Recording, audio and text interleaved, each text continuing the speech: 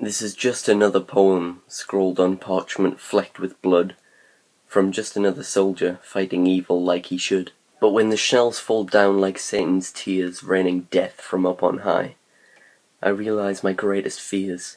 Am I too young to die? My life will be lost, but at what cost? Did I hate the war effort at all? For when the gas floats in and asphyxiation takes hold, who really cares if I should fall? The family back at home shall mourn, as will the men stood by my side.